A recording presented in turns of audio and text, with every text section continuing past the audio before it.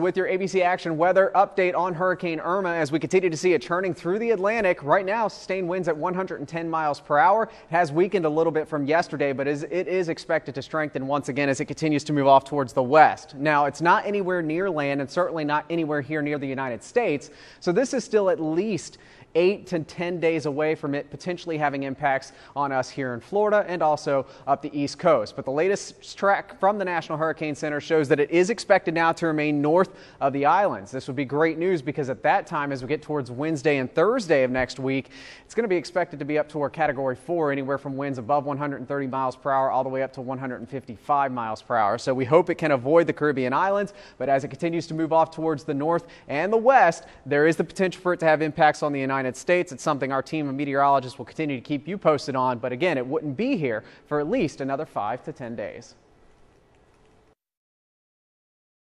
In the United States, copyright law allows for the fair use of copyrighted material under certain limited circumstances without requiring permission from the owner.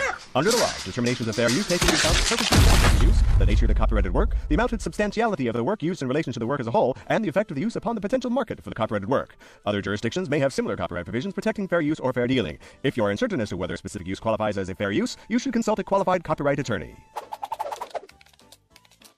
You have the right to take it down.